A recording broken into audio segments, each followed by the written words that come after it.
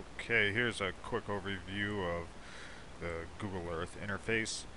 So it's standard Google Earth. We got the zoom in, zoom out features on the right. You can just zoom to anywhere you want. I also have it hooked up where it'll go to specific locations based on GPS coordinates up here, so we can pull in real-time GPS and actually plot a course wherever that GPS is going.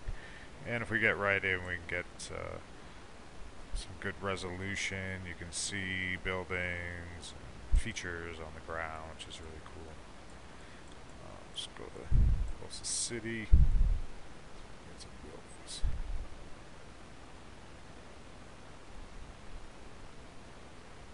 Looks like mountains.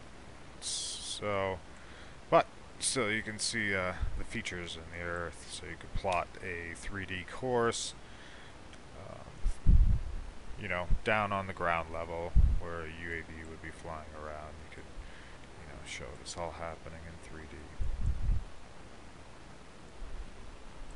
So, Google Earth can interface. It's fairly complicated. Uses KML data strings, but you can control pretty much everything. So, thanks for taking a look.